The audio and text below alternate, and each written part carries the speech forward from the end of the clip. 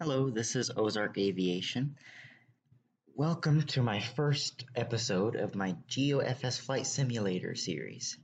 Today we'll be discussing basics, scenery, flight controls, and aircraft, including system requirements of GeoFS Flight Simulator. So, let's get started.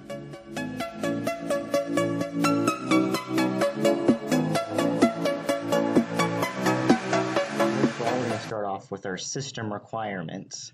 So I'm going to show you my system requirements that I have right now. I'm actually using a laptop, which is not the best, but that's what we have right now. So I'm going to go ahead and go to settings, and we're going to go to about. So right now I'm running an HP Envy 13-inch laptop. It's got an Intel Core i7 7500U CPU, so it's a 7th gen Intel processor.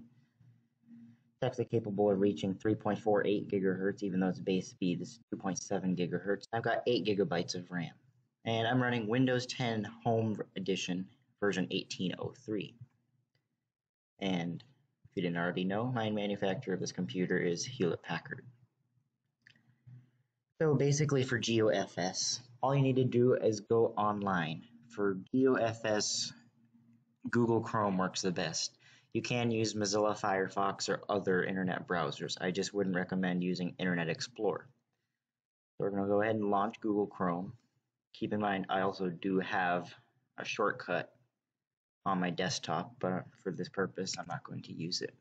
So we're going to go ahead here. First of all, we're going to search up GeoFS. This is their homepage website, geo-fs.com. You can see a lot of their aircraft that they have on here. And just a basic description about their flight simulator. You can go here and say fly, or you can go to www.geofs.com/geofs.php. And that's going to take you right to the flight simulator. So now that we've reached the flight simulator, basically all you have to do is take off. Before we take off, I'm going to do a brief overview of the flight simulator. So we're taking off from KXNA Northwest Arkansas Regional Airport today, and we're going to be flying to KTUL Tulsa International Airport. And our aircraft today is a Boeing 737 MAX 8. Basically, for your flight controls, all you need to know are your keyboard inputs. So for GeoFS, by default, your controls are set to mouse. I don't like using the mouse, I like using the keyboard. Also by default, roll and yaw mixing is also enabled. So that's basically what that does is when you press the arrow keys, it mixes your inputs into controlling both the ailerons and the elevators. I don't like that because when I disable it, it gives me more control over what the aircraft is doing. These are some of your other controls I will go into later. There are also other options. You can control your simulation, multiplayer. I don't like multiplayer. You can control your graphics. I have my graphics set to the highest level. You also control your weather, time of day illumination, cloud cover, the wind, etc. Let's take a look at the aircraft that they offer. These are their community contributed aircraft. They have many developers that have developed these aircraft: GX, FLDG, King Solomon. If you want your best flight experience, you're best going with these aircraft because they've been developed by GeoFS for GeoFS and they're not community contributed. So I'm going to go back to navigation, and this is our map. So basically, these are controls you need to know. The hard bracket, your hard bracket keys are flaps up and flaps down. And I'll go into these later. Those are flaps down. So I'm going to go ahead and extend the flaps. Keep in mind when you extend the flaps also go down. I'm also going to go full screen.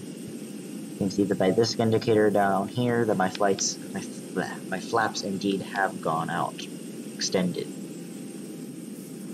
So basically, to take off in GeoFS, all you need to do is increase the throttle, and page up increases the throttle, and page down decreases the throttle. So now is when I'm going to go into these keys. When you have roll yaw mixing disabled, this key controls your rudder and your landing gear when you're on the ground. So you're going to use this key when you want to make the plane go left, and you're going to use this key when you want to make the plane go right. And to control your ailerons, you're going to use your right and left arrow keys.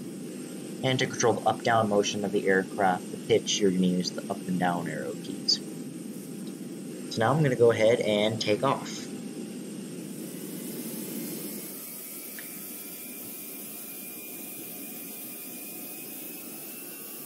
I'm going to go ahead and put the throttle to 100%.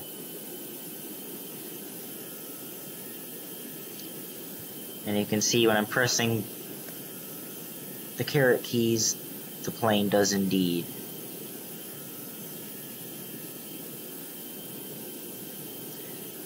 You can see the flight controls are not too great, but this is what you have to deal with in GeoFS because it is free. So now that we've gotten off the ground, I'm going to go ahead and retract my flaps. And the G button retracts your gears. So I'm going to go ahead and track that. I'm going to try to get to around 10,000 feet. And then I'll go into how to engage the autopilot. Since we're flying to Tulsa, I'm going to zoom out a little bit on my map. And this is Tulsa right over here. So I'm going to try to get over there.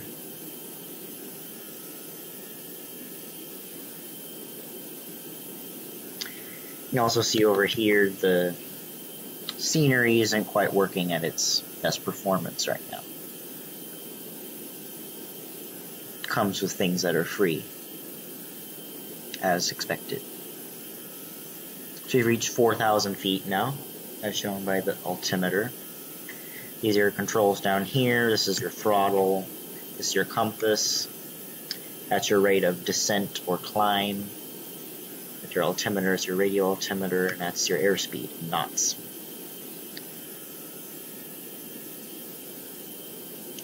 I'm manually controlling the airplane right now.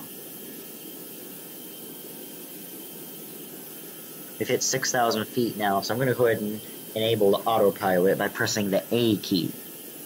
You can see now it says autopilot engaged. I'm going to go ahead and put my altitude to 10,000 feet. And put my speed to 400 knots. And the plane is now going up.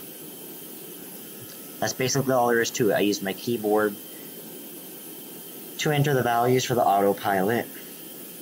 You can also, if you have your cursor inside the box, you can also use your up and down arrow keys to control all your parameters in here. So now, since we're getting to Tulsa, I'm going to have to adjust our heading by about 90 degrees to get to Tulsa. So 90 degrees would be about 240 degrees. So I'm going to put in 240 there heading. And the plane is indeed turning. Altitude is set to 10,000 feet. We're almost at 10,000 feet. So once we reach 10,000 feet, I'm going to increase the altitude to our cruising altitude. Which for this flight, I'm going to make 25,000 feet because it's going to be a really short flight.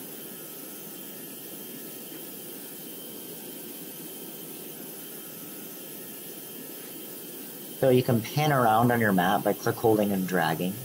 You can see around the aircraft. FLDG's done a pretty nice job with the simulation on this aircraft. And there are also multiple camera views you can go to, such as right wing and left wing. Or cockpit cam, which I don't really like because this is all it is. It's actually pretty lame. I'm sorry. So generally you're going to use the follow cam, which is the standard view. I adjust our heading a little more because we're going to the northwest. because we're heading a little too far south of Tulsa. There we go. Now reached about 10,000 feet, so I'm going to go to our cruising altitude, 25,000 feet. And the aircraft will now climb.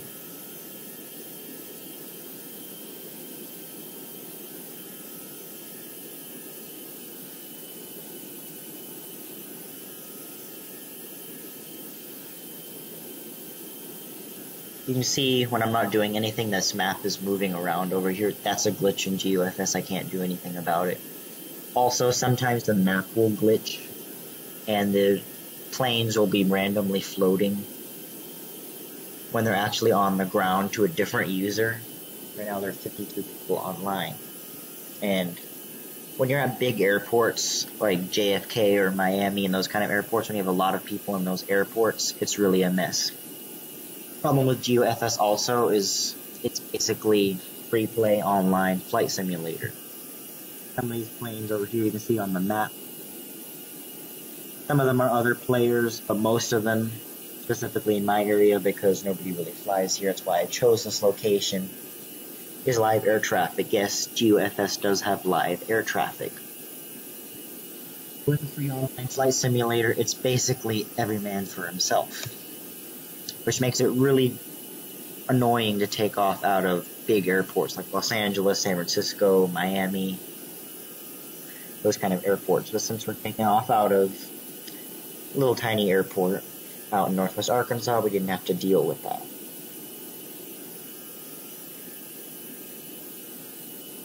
So, we got our altitude, heading, and speed all put into the autopilot. I'm going to come back a little bit later and begin our descent into Tulsa.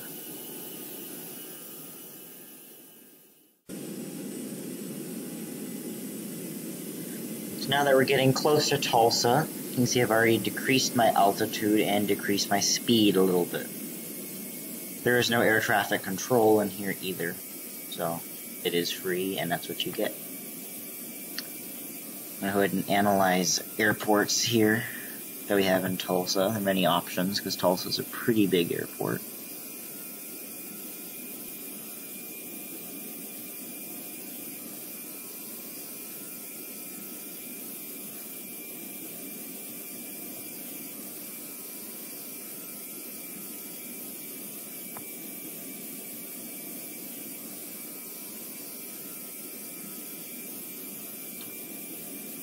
So it looks like 36 R's right here. 26. I'm going to go ahead and try to get on this runway down here. So I'm going to try to land on 36R. Let's decrease our altitude. Decrease our speed.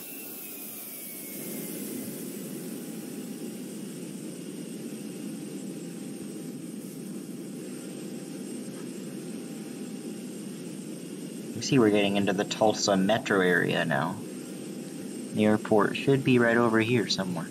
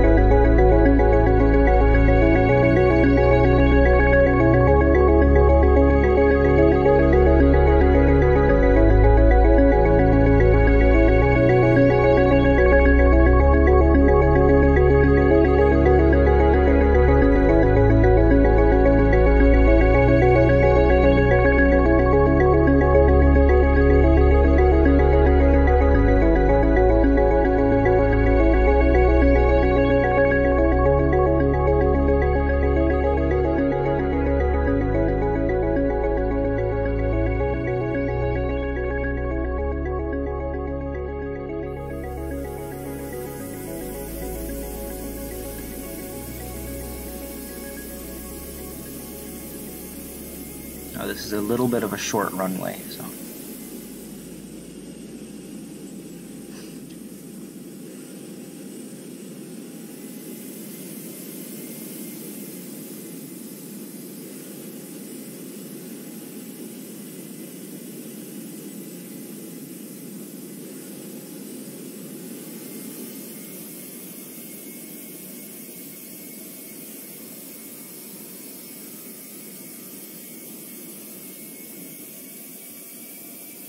Oh, I'm going to undershoot the runway a bit, but it's alright.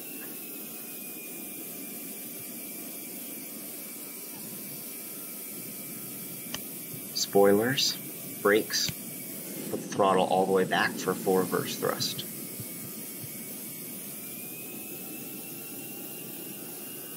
I'm steering the plane right now. And we have successfully landed on runway 36R at TUL Tulsa International Airport. The E button cuts your engine, so I'm going to cut my engines right now and I'll apply the brakes. Put my spoilers down, put my flaps all the way up.